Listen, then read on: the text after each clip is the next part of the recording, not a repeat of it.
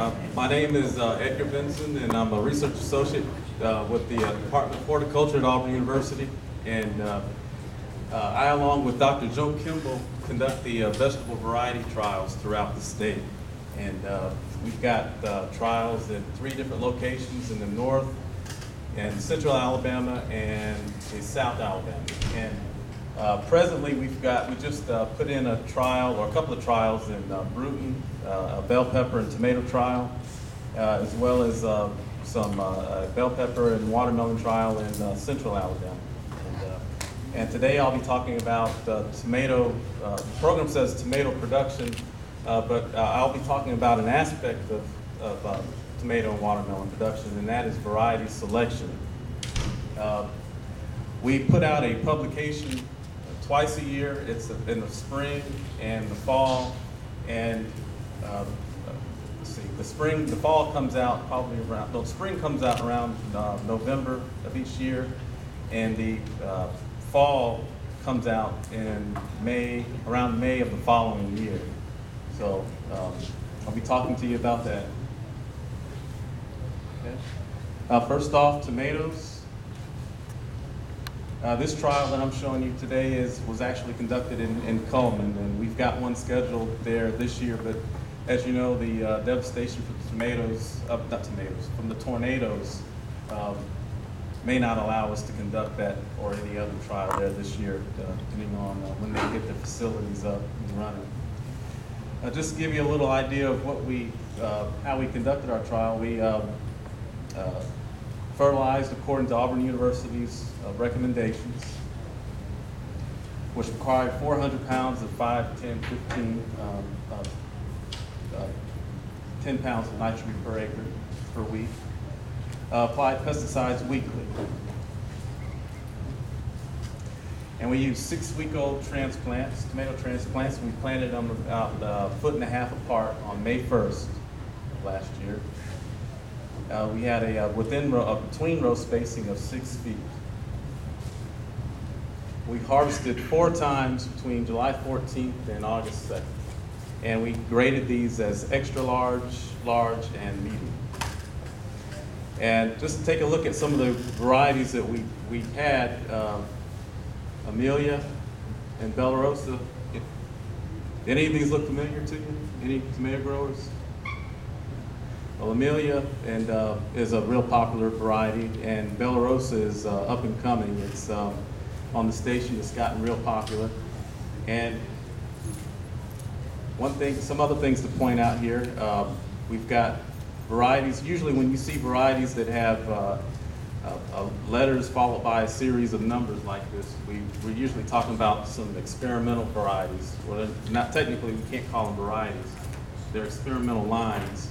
And what seed companies donate the seeds to us to trial, and they like to include varieties or experimental lines because depending on how well they do, they take those experimental lines, and if they do well, they will change this and give it a name just like one of these, and they'll market those, and then they'll sell them. And we like to have them because it gives us a sort of a jump on how well those varieties will do, if indeed they are named.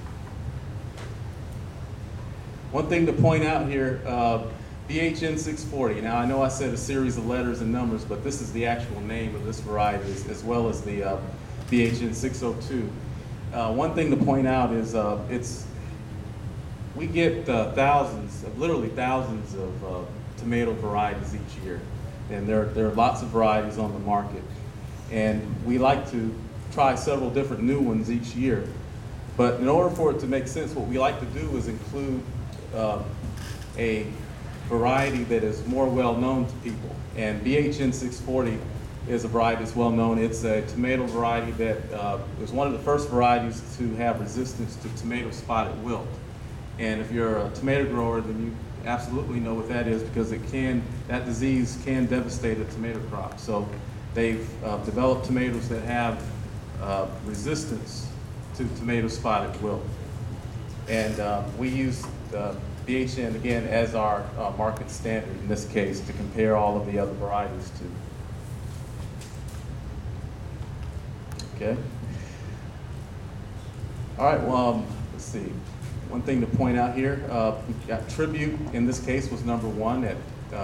We looked at 20-pound boxes per acre, and Tribute came in at number one at 3,000, a little over 3,000, as well as Amelia, and one of our experimental lines here, a little over 3,000. But it's not as cut and dry as that. And now I'll talk a little bit about this number here down at the bottom, and that is LSD. And that's not a variety, it's not a drug, but it is, that LSD stands for least significant difference. And just to what that says is, if you it helps, actually like a measuring stick. And what that says is that if you take any two varieties here and you take the difference of them, and you get a difference that's less than 717 20-pound boxes per acre in this case, then there's really no real difference in those numbers. Even though you have, even though Tribute has a higher number than Amelia and so on and so forth. But so this number acts as sort of a measuring stick, helps us to actually make sense of these numbers that we have here. And if you compare any two numbers again, take any two numbers, any two yields here, and you compare them, and you get a difference of greater than 717, then that is a significant difference. And if, in this case here, if you take a difference between any two numbers, then there's no differences that are greater than 717. So although we have differing numbers here, they're really not significantly different. All right. The other slide gave us an idea of the yield. This lets us know the actual breakdown in that yield. And we have the varieties broken down into percent extra large as well as percent large. So Bella Rosa had 5% extra large fruit with 58% large fruit. So, and down here our market standard had 2% extra large and 43% large fruit. And back on the other slide, one thing I want to point out is BHN was all the other newer varieties. To wrap this up, all of the newer varieties performed just as well as the market standard there. So that shows you how the value that having a market standard in the trial really is. And this is just some pictures of some of the more popular varieties. BHN 640 here. It's 75 days to harvest, and we've actually looked at this variety 12 different times in our trials over the years. And in those times, it's had an average of over 2,300 boxes per acre, 2,300 20-pound boxes per acre. Amelia, it's another variety that's tomato spotted wilt resistant, and we've also measured that one, or evaluated that one 12 times, and it is a 80-day tomato, and it had an average of just over 3,000 boxes per acre. As well as Krista, we looked at that 6 times, and Bella Rosa, it's a newer variety, we've already looked at that 5 times. Just some newer varieties that are out there on the market that we've included this year in the trials this year. They're in the ground. Tribeca, Red Defender, Sunkeeper, Trinity, Rocky Top, Primo Red, and Security 23. All right, that brings us to the watermelon section. And with the watermelon section, I'll be talking about both triploid.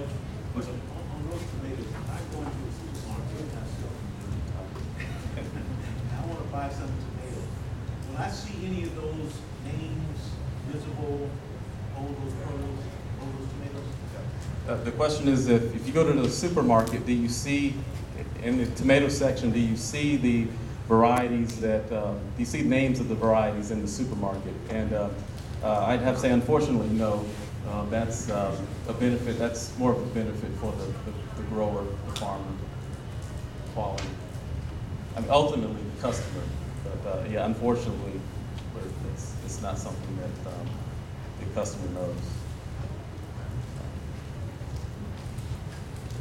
All right, any other questions? Tomatoes. All right, I got tomato variety trial. Let's just say watermelon. Anyway, that's watermelon. Nice big tomatoes.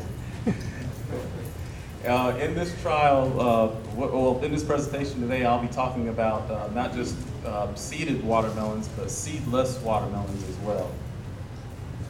And I include this picture because it's a newer type of watermelon that you're seeing more and more in grocery stores. This is I won't be talking about these, but I wanted to include the picture. These are called actually mini watermelons, or mini melons, or palm melons, or personal size melons. They've got several different names, but I just wanted to include that picture there. All right, this is the world ranking of watermelons. I just wanted to include this here, just as a bit of trivia. Any idea who's the number one country in producing watermelons? China. Exactly right. China's number one, followed by Iran, Turkey, Brazil, the United States, and Mexico is the last. And nationwide, Alabama comes in at number 14 in production. Is there a question? Oh, I'm sorry. Alabama comes in at number 14 in the nation in producing watermelons, followed by Florida. Oh well, Florida's number 1. California is number 2. Texas number 3. Georgia's number 4. It's going to take it all the way to number 10. Arizona number 5, which surprised me. Indiana number 6. South Carolina number 7. North Carolina number 8. And Delaware number 9, and Maryland number 10. Those kind of surprised me as well. But just a bit of trivia, just wanted to include that in there. I thought it was pretty interesting. Again, here's our list of varieties that of seedless varieties that we used in our trials last year. QV776 again is a experimental variety, and this one looks like it could be an experimental, but actually it's not. It's one of the first. Well, I won't say the first, but it's an older seedless type of watermelon, and Tri-X 313. And we're using this one as our market standard so that we can compare these newer varieties to it.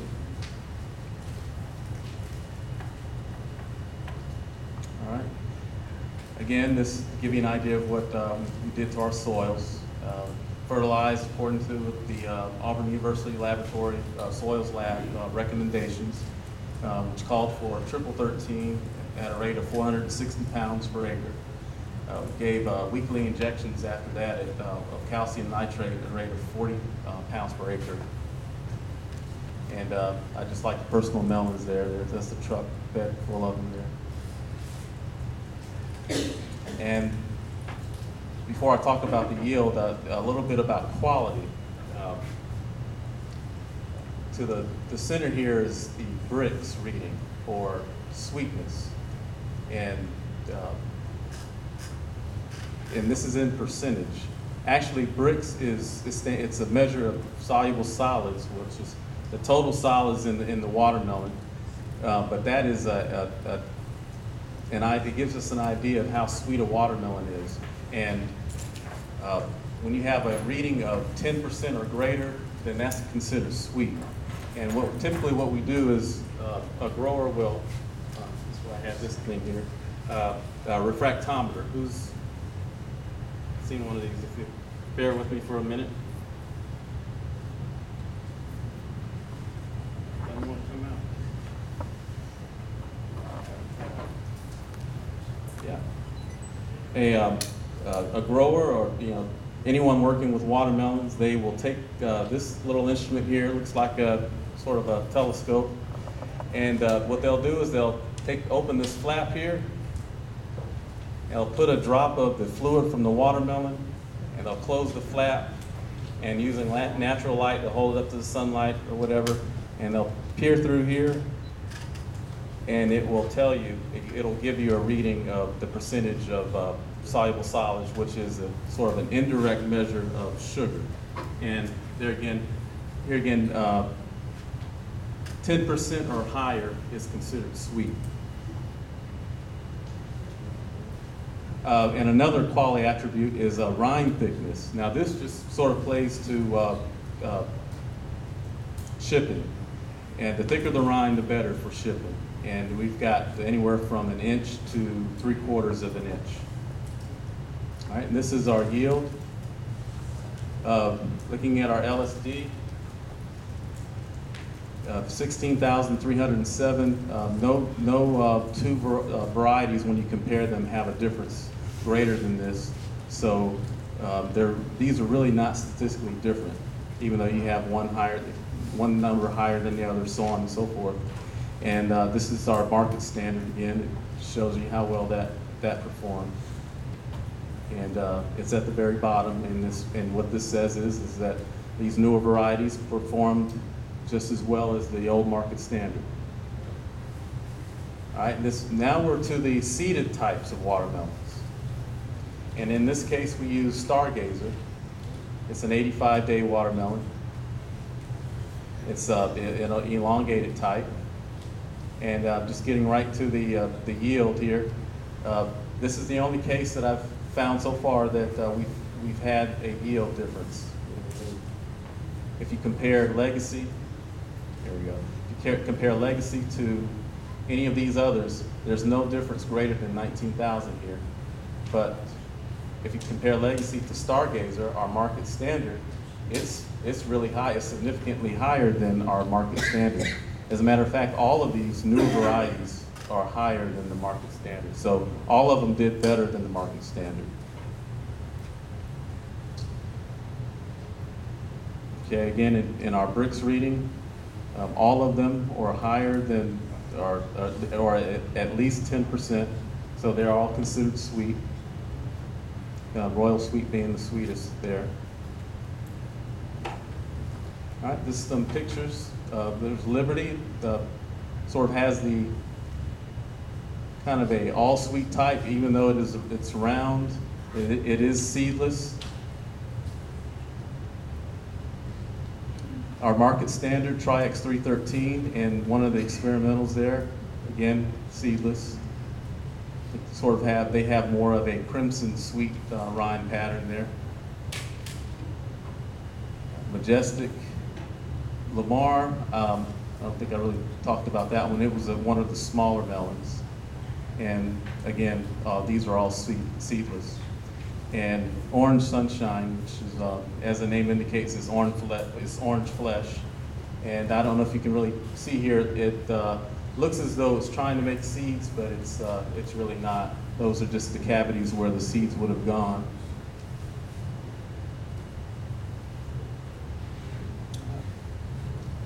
All right, that's the end of those two presentations. And let me get down, well, let's see. I'll go through these.